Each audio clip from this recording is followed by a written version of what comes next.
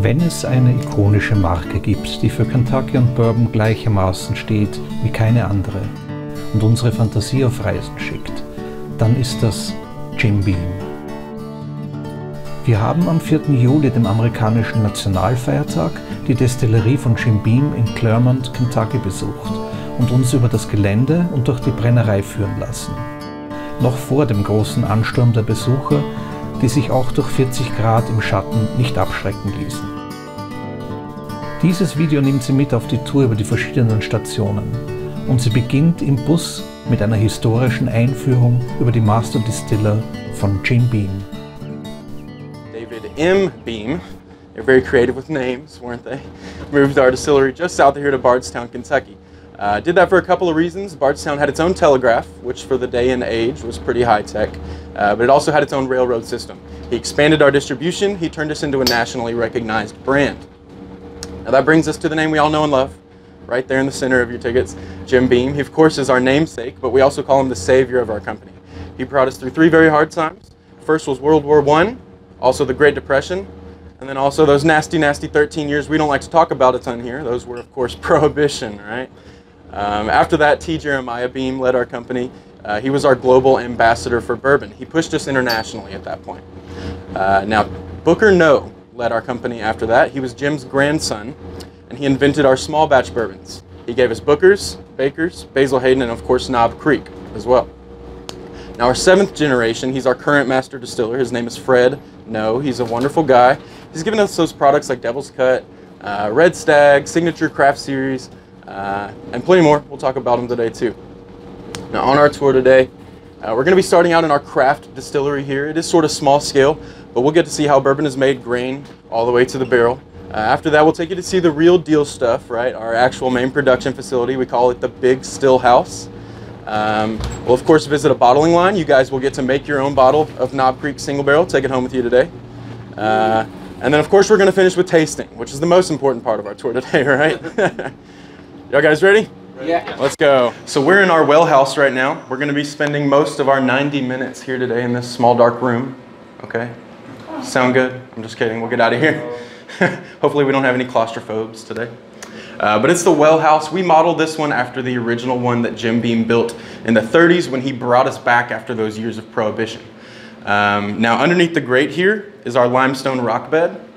That limestone rock bed is very important to us. It's one of the reasons why Kentucky is sort of at an advantage for making bourbon as compared to other states and other areas. Our limestone does a couple things to our water. It enriches that water with calcium, good strong bones. You can tell your doctors I said that, right? See how far that gets you. It also naturally filters out iron for us. When iron's in our water, it kind of gives it a bitter flavor. Ours is filtered out, which means we have a nice sweet flavored water. And we get it naturally, so we love using that sweet flavored water to cook our grains in. That's the first step in our process of making bourbon. So our limestone water is one of those reasons why. Another one of the reasons is our corn. We're really darn good at growing corn here in Kentucky. We have a great climate for it. Climate is actually one of those reasons as well. We have hot summers here. We have cold winters. Lots of variation in our weather over the course of 1 year. And that's good for the aging process, which we'll talk about later on our tour today. So those are a few of the reasons why Kentucky's sort of at an advantage. Now, bourbon doesn't have to be made here in Kentucky. It does have to be made in the US, though, to be called a bourbon whiskey. It's our native spirit. So international policy is that it has to be made here in the United States to be called a bourbon. Now, that being said, 95% of the entire world's supply of bourbon is made right here in Kentucky, and Jim Beam produces roughly 1/3 of that, just to give you guys an idea of the size and scale of our operations here in Clermont. All right. This is about 14 square feet, okay? That is approximately how much land of corn that it takes to make 1 bottle of bourbon, okay? Not 1 barrel, 1 bottle. So we go through a lot of corn here. It is our most important grain to us. One of our rules of bourbon that I'm sure you guys know, one of the rules of bourbon is that our recipe that we use has to be made of at least 51% corn. Corn has to be the majority grain in our recipe, all right? Now here at Jim Beam, you can see we actually use well over 51%. The Jim Beam recipe is actually closer to about 2/3, and I don't know the exact percentages, all right? Technically that's a family secret. They don't give that to me, right? It's probably floating around on the internet somewhere. You could probably Google search it if you wanted to.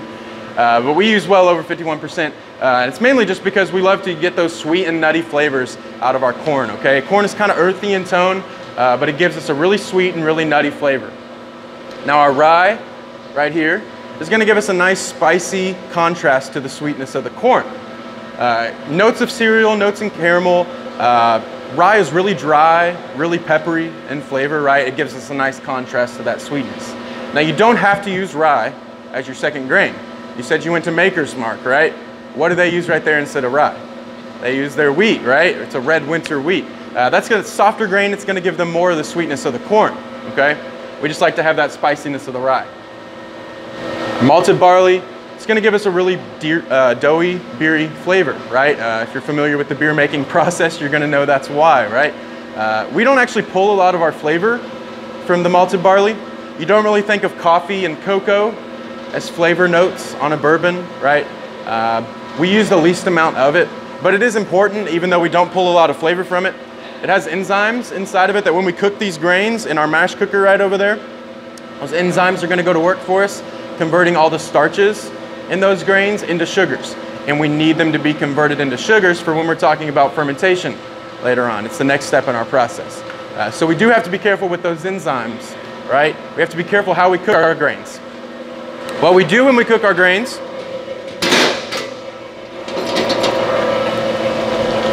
we bring water up to a boil here in our mash cooker. We bring that water up to a boil. We're going to start adding in those grains one at a time. We're going to add in our corn first.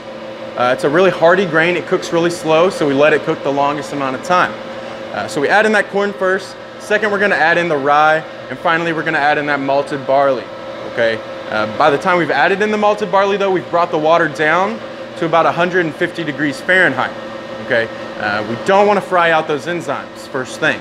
So we've got to bring that water down and be careful how we cook it. Also, we just don't want to cook out any of the flavors of our grains, right? We don't want to lose any flavor, or as little flavor as possible, right? All the way up into the barrel. So we've got to be careful how we cook them, got to be careful how we ferment and distill and so on and so forth, right? Any questions about our grains? Do you know if Big House is running? Questions? No. All of our corn is locally sourced. Somewhere in the 90% range is all sourced from right here in Kentucky. The other few percent sourced from Indiana. We wish we could source that locally for our other two grains, but obviously we can't. It doesn't grow well in our climate here. Most of our rye is from Canada. If you've heard of a Canadian rye whiskey, they grow a lot of rye up there. Also, our malted barley is mostly from the northern US, places like North Dakota is where we get our malted barley from. But almost all of our corn is locally sourced right here in Kentucky. And of course, this is field corn. It's cattle corn, right? It's not the sweet corn that you're getting in the grocery store, right? It's more of that cattle corn or field corn, as people call it. So, all right, fermentation is the next step in our process. The single most important part about fermentation is our Pac-Man up here. I don't know why he's a Pac-Man, but that's our yeast, all right? Yeast is very important to fermentation. What he's gonna do is eat those sugars that we talked about, right? They're converted from the starches in our grains. It's going to eat those sugars and give us three byproducts up there. The first of which is heat. The reaction is going to produce its own heat, and we're probably going to feel that heat later on when we visit our fermentation room. It's also going to give us CO2 gas, carbon dioxide. All right. You'll probably see the fermentation tanks bubbling up, right? It's not boiling, far from it. It's just that CO2 gas, the carbon dioxide being produced from within the batch. It's rising to the surface to escape. We're also going to get our alcohol, okay? Every drop of alcohol in our whiskey comes from this fermentation reaction right here. We're going to get all those liquid ethanols and glycerols, things like that, okay? By the time we have a fully fermented batch in one of our tanks, we're going to be looking at about 8% alcohol. 8%. Doesn't sound too high, right? More like a beer than a liquor. That's because it is, right? We've just made a beer up until this point. We call it distiller's beer. Now, ours is gross. You're not going to want to take home a six-pack of our beer, right? It's going to be kind of sour, kind of bitter, depending on what stage in the process it is. But we just have a beer. We're taking that beer to our distillery. We're distilling it, condensing down that alcohol content, raising the percentage up, right? That's how that works. Now, we have 3 fermentation tanks in here. These ones are small. They're about 500 gallons. We have 3 of them because the process of fermentation takes roughly 3 days, right? That way, every single day, one of these tanks is ready to go. we're emptying it out and we're taking that distiller's beer to the distillery. We always have a constant supply that way, right? Now, like I said, each of these is 500 gallons. So every day we're distilling about 500 gallons here in our craft distillery. We can get about 1 barrel a day out of those 500 gallons. So that's sort of the pace that we run at here in our craft distillery. Now, everything in here is fully functional. Nothing that we make in here actually goes to market though. It's more just our playground. We can kind of experiment. It's an expensive playground, but it's our playground nonetheless, right? We can sort of experiment. If Fred has a new idea for something, he can cook it up in here, those types of things. That's really what we use it for. So right behind me here, this is our craft distillery. When we have that fully fermented distiller's beer, we're gonna take it, we're gonna pour it down the top of this real tall column over there on the left. It's our beer still. Now this one in here is actually kind of small. This one's only about 16 feet tall. We'll see the main one later on. But it has 14 separation trays inside of there. Those are made of copper. As that beer is passing down through those separation trays, we're injecting hot steam into the bottom of the column. The steam's gonna rise up through that column and vaporize all the liquid content of that batch. It's gonna leave all those solids that you saw in there behind, but take with it all the liquids, including our alcohols, right? Liquid ethanols, glycerols, things like that. But also things that are packed with flavor from our grains, like oils, right? All of those are vaporized. They rise to the top of the column. We're gonna take them and we're gonna pass them through a chiller. It's our spirit still right there in the center. It's a chiller. It cools it down to where it recondenses back into a liquid. All right. Now at that point, we have what's called low wine. Low wine is 125 proof. All right. We know how proofs work. Double the alcohol percentage, right? If you have an 80 proof bourbon, you have 40% alcohol, okay? So we went from 8% to roughly 62%, right? We're condensing that down, raising the percentage up. Now that is a once distilled moonshine, essentially, that you have at that point. It's gonna have quite a few impurities in it, things like that. You don't necessarily wanna drink that right there. We clean it up, we distill it a second time. We do that in our doubler still, right there. Now that one's kind of weird looking. You can really see the copper that we use on that still right there. We use copper for a couple of reasons on our stills. First of all, copper sort of acts like a natural filter. It pulls out things like sulfites for us. They taste bad. Some people are allergic to them, right? So we want to get as much of those out as possible. So we pull out those sulfites. But also for the same reason that chefs love to use copper cookware. It's just the even heat distribution, right? It heats up very evenly. So everything that passes through our stills gets very even treatment because of that. Nothing comes out of that out of balance, right? We get really even treatment on our stills. So we've distilled that second time. We have what's called high wine. We actually have some coming out of the spout right there right now. But that high wine is 135 proof. 135 proof is what we distill at here at Jim Beam. Now we do have limits at how high we can distill as well. To be called a bourbon whiskey, you're not allowed to distill any higher than 160 proof. All right, that's about 80% alcohol. You're gonna start losing flavor at that point, right? It's gonna start tasting a little bit more like vodka than bourbon, and we don't want that, right? We want all the flavors from our grains that we can savor, right? We wanna preserve those. Keep them in our liquid all the way up into the barrel. So we distill that right at 135, okay? 125, because that's, you gotta put it in the barrel at least 125. Yep, yeah, and we'll see that here in just a second. All right, as we're coming out, come on up, dip a finger in there, give that a taste. This is good Kentucky water, is what this is. Come get you some refreshing water.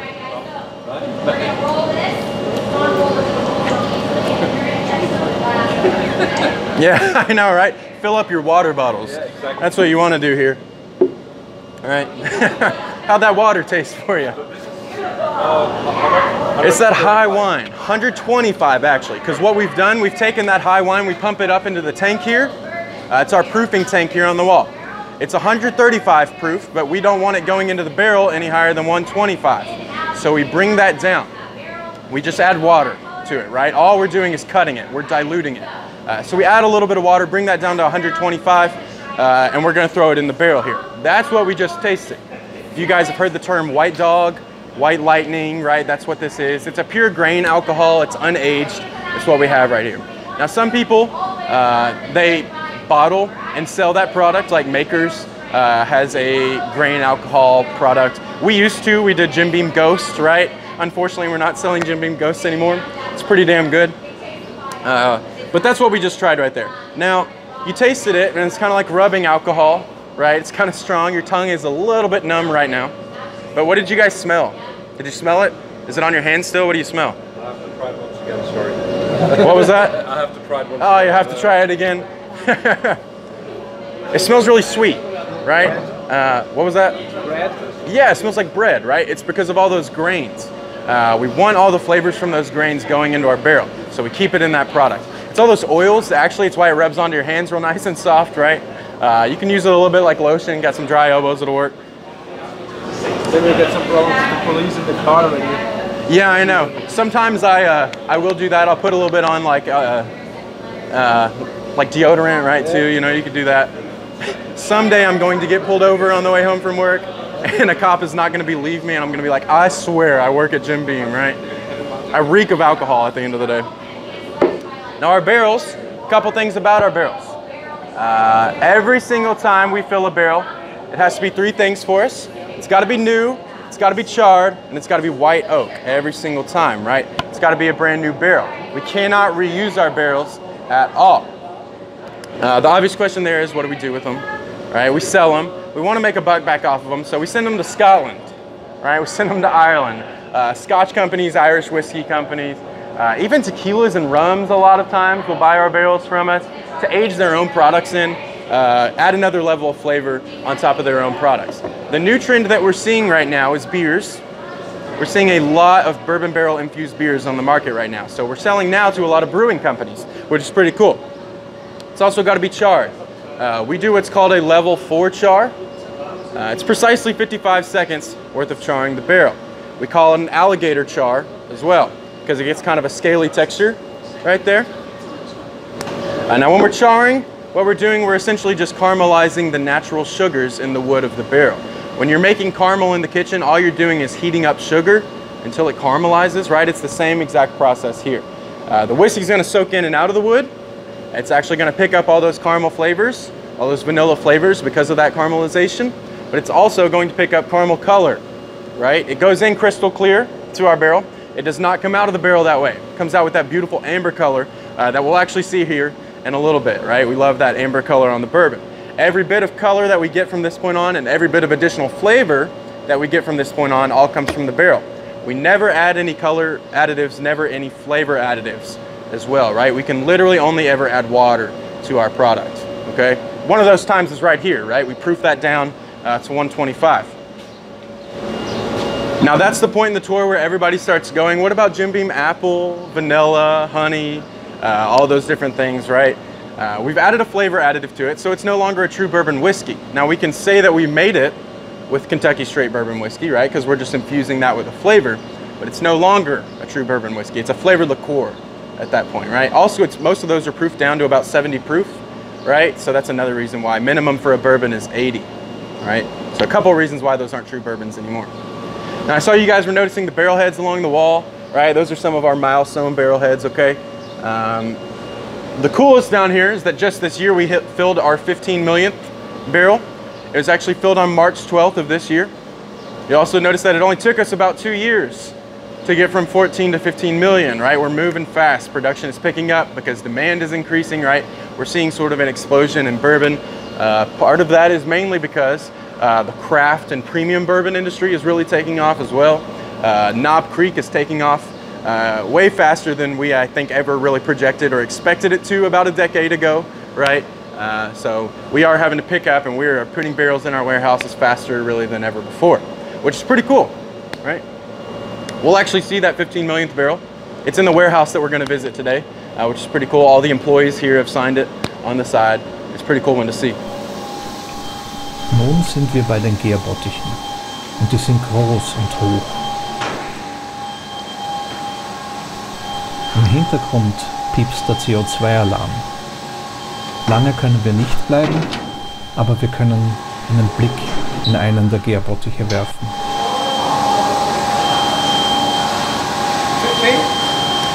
In here, 22 total. 22 total. Some are not in this warehouse. One's bubbling quite a bit.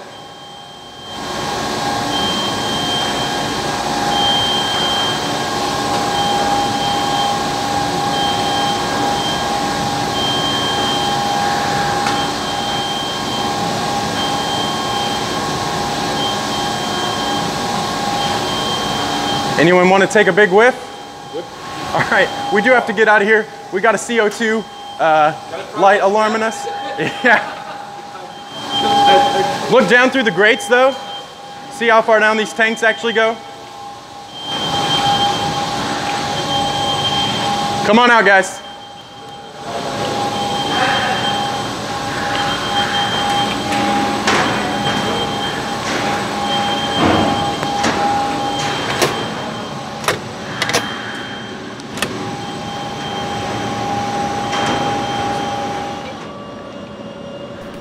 Draußen, nach einem kurzen Blick über die Brennerei, die doch so anders ist als alles, was wir aus Schottland kennen, erfahren wir mehr über die Fermentation. We have 22 of those tanks total. All of them are over 45,000 gallons worth. A couple of them are, hold more. They hold about 52,000 gallons. So it's quite a bit bigger than our 500-gallon tanks that we saw earlier. We put them on 7-hour cycles so that every 7 hours, one of those is fully fermented. We're gonna empty it out and we're gonna send it down this way to our main distillery. Now, did you guys see that we were agitating them as well, right? We had some spinners, and some of them were spinning fast, some of them slow, right? We agitate those batches just to make sure that yeast is actually doing what we want it to be doing, right? Eating those sugars and actually making the process of fermentation happen. Imagine that you're a yeast right here, and if that batch was entirely still, you would eat all the yeast around you and not know that there was a hell of a lot more of those sugars in the rest of the batch, right? So we're constantly agitating that, especially towards the beginning, to really get that yeast kick started, actually make it start doing what we want it to be doing, right? And throughout the entire process of those 3 days, we're just kind of agitating that, making sure it's actually fermenting, things like that, okay? Any questions about fermentation? The room that we just came out that had the ramp in there, if you guys saw those big long pipes in there, that's heat exchange, right? It's just really cold water pumping through those the whole time, trying to keep that room as cool as possible. Now we do shut down in the summer, right? That's coming up here in about late July, maybe early August. We'll shut down for about a month or two, just because of the heat, right? It's too much work for us to try to keep that facility cool, this facility cool with all of the heat that it's producing on its own, right? Our facilities aren't gonna be functioning properly, but also our workers have to be in there too, right? We have to be leading tours through there. It's about getting to the point where it's gonna be too hot in there in the afternoons to actually start bringing our tour guests through. It's gonna be kind of dangerous, right? It's really, really hot in those warehouses and down here in our distillery. So we do shut down for a couple months. After that, we pick back up production. We run 24/7 down here. Did you guys see, we'll have to step away from the bridge right there. The tall column coming out of the top of the green building right there on the right, that tall column up there is our beer still. All right, this one here is about 6.5 stories tall. It's the one beer still that we have here. Every ounce of product that we make goes through that one beer still, right? That's the one that we have. Like I said, we run 24/7. We don't really ever shut down unless it's for unplanned maintenance, and that's no fun. But we do shut down if we need to, right? But otherwise, it's 24/7. Like we sort of mentioned earlier, we do about 800 barrels a day here in this property. About 800 barrels a day is a regular pace for us. We increase, decrease that as needed, right? As demand, certain projects come along, things like that. But about 800 barrels a day.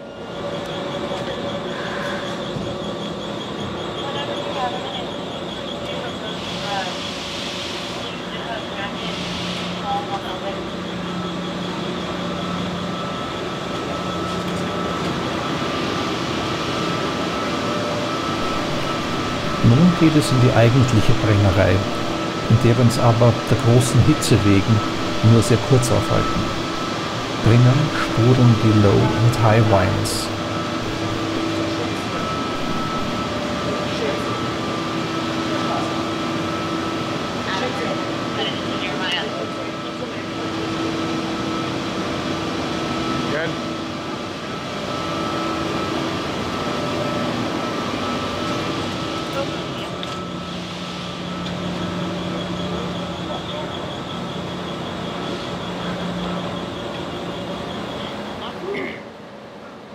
Und jetzt befinden wir uns an der Station, wo die Knob Creek Fässer geleert werden. Natürlich alles in Handarbeit. All right, so this is our dumping porch. This is where we dump out our barrels for Knob Creek single barrel, right? I know you guys have heard of that product. It's pretty damn good, right? It's all we dump out right here. Same thing with the bottling line that we're going to see here in just a second. T-line is there. It's where we exclusively bottle Knob Creek single barrel as well. We don't really bottle anything else, but it's a cool one to see. When we get in there, you guys will get the chance to go to work for us, okay? Free labor is why we brought you here. All right, we're only half kidding about that. All right, nobody's too upset about that, right? It's pretty cool. We'll talk about that here in a second. Like I said, Knob Creek single barrel is what we do here. Single barrel, of course, is what it says it is. It's the one single barrel, right? When we dump this out, we're not mixing that liquid in with any other barrels, right? Any of our other products are either a large batch or a small batch, right? Large batch is 800 to 1,000 barrels most of the time. We take them from all different sections in the warehouse, kind of like taking a cross section. We dump all those out, blend them together. It evens out our flavor, also gives us consistency. That's why our white label tastes the same every single time, right? Now a small batch is where you take a few hundred barrels, sometimes fewer than 100, and you take them from all in one very specific area or sort of chunk in the warehouse, right? Because that one area has a different kind of aging experience than any other area in the warehouse, you're heightening that distinction, right? I know we've all heard of Baker's small batch, right? All of those barrels that we use, they're aged in the top 2 floors of our warehouses, right? All in the upper floors for 7 years. They take in a lot of heat, a lot of weather up there, okay? That's where we're getting that really wooden, really smoky, kind of campfire flavor, right, on that product. You're just heightening that aging distinction, okay? Now, this barrel right here, 14-year-old, all right?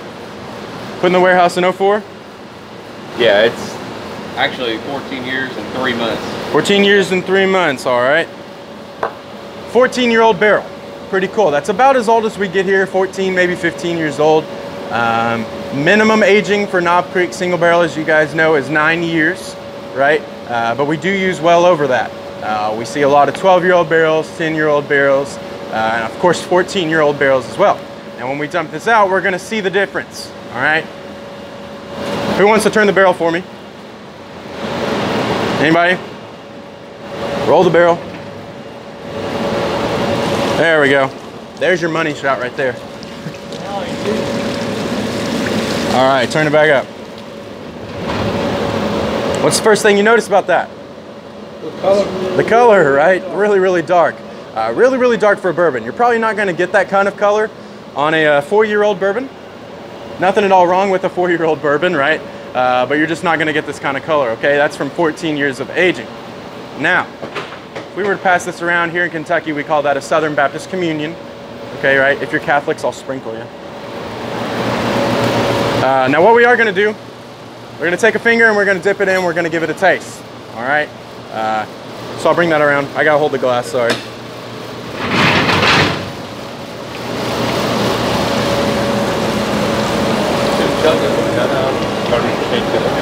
Why is this? It's not being wasted. I gotta hold the glass. Dip a finger. It's not being wasted, don't worry about it. That's actually the filter that we pass it through, okay? It's a silk mesh filter underneath there. You guys see all the char that's caught on that filter?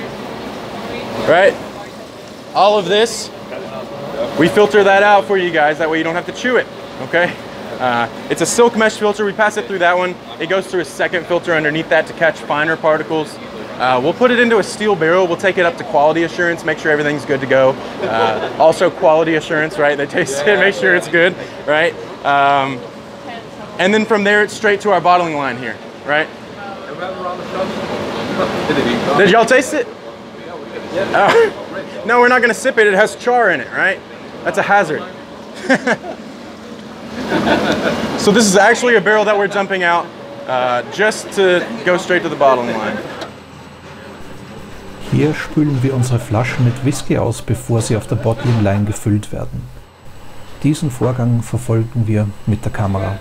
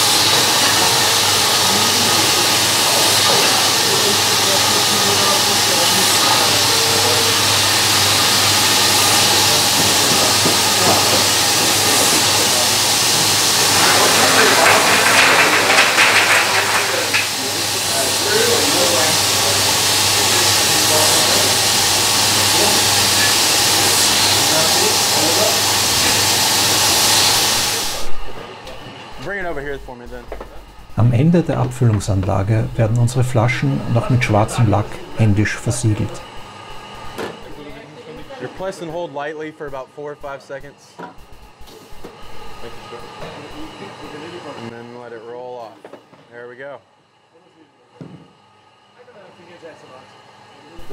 Und dann bewegen wir uns ein Stockwerk höher in eine Abteilung, die unser Guide als Bourbon Jail bezeichnet. Was es mit dem auf sich hat? Alright, welcome to Bourbon Jail. Right? This is where we bring you if you've had too much. Just kidding. That would only fuel the cycle, right? This is our quality. It's over there, isn't it? Right? Booker's Rise over there. This is our quality assurance. So we keep bottles from every single batch that we make, just so that if somebody ever called us and they said, "Hey, something's wrong with my bottle," we can go to that exact serial code. We can figure it out, take it over to quality. They can make sure something's not wrong with it, right? Or figure where along the line it went wrong. Now, most of the time people call us and they say, "Something's wrong with my bottle," and we say, "Do you have children watering down mom and dad's liquor cabinet?" Right? Yeah. And we cycle through these. We only keep them most of the time for a few years, right? We're not going to have anything from like 2004, because it's almost guaranteed that all the bottles from a batch in 2004. I wish. I would be first in line before you guys if that was coming out of there. So, yeah, just to let you know. So no way to get it? No way to get it. Is Little Book still available, or is it already sold as well? All the Little Book of the previous batches. We should be coming out with a new one. I think it's going to be about August, maybe. A new batch of Little Book's going to come out. But yeah, first edition, pretty much sold out, yeah. You'll probably have to bargain with somebody for a bottle of that one, and it'll probably be a pretty hefty price. Yeah, people love the Little Book. But yeah, there's some pretty cool bottles in here. We got some Jim Beam Ghost, things like that we don't have anymore. Some of the Jim Beam Ghost is in here, right? So what are the unlabeled ones? Which unlabeled ones? The one with the white label, with the white label. The one down? Is it Booker's? Oh, I can't tell. Okay. Yeah, looks more like Basil Hayden to me. Okay. That's a Basil Hayden shaped bottle. Und dann führt uns der Guide zum Abschluss in einen Raum, der wie ein Museum aussieht und voller Dekante steckt. So we call this room our T. Jeremiah room. If you guys remember T. Jeremiah Beam from the 7 generations. He came right after Jim Beam. And right around the 60s, we saw really significant declines in our sales. Sort of unlike anything the industry as a whole had seen before. So T. Jeremiah was responsible for doing something about that, right? First, he pushed us internationally. He pretty much said, if I'm not selling it here, I'll sell it somewhere else, right? So we saw really significant international expansion at that point. That's why we call him our global ambassador for bourbon. Also though, for here within the US, he started creating these custom ceramic decanters that we see in the cases here, and they really took off.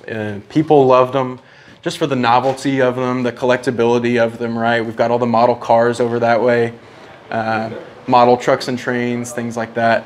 But people loved collecting them. They made one for just about anything you could think.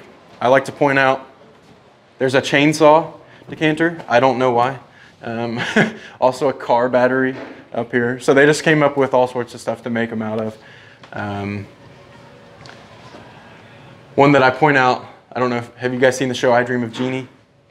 Yeah. I Dream of Jeannie, yeah, we've got the Jeannie bottle right there, which is pretty cool. People like seeing that one right there. It's a cool one. Are we waiting for somebody else in the bathroom? Well, that's great.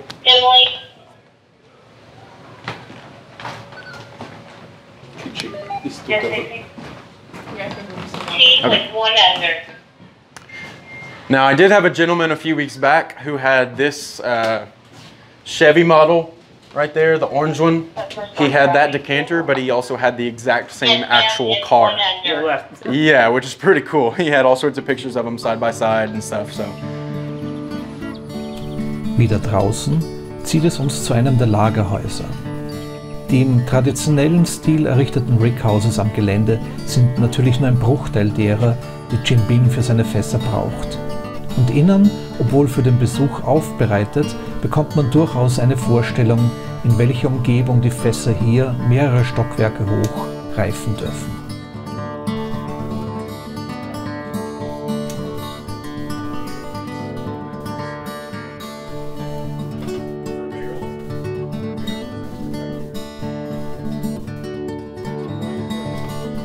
Unseren Besuch bei Jim Beam in Clermont, Kentucky, beenden wir gegen Mittag, als die Hitze schon schwer auszuhalten ist und man nach jedem Flecken Schatten lechzt. Und zwar nach einem kurzen Fußmarsch mit einer Verkostung im Roten Haus rechts von uns. Die, die von Jim Beam nur den White Label kennen, sollten einmal die Small Batch Abfüllungen links im Bild versuchen. Knob Creek, Basil Hayden, Bakers und Bookers sind hervorragende Bourbons hoher Qualität. In diesem Sinne, stay on the beam und cheers!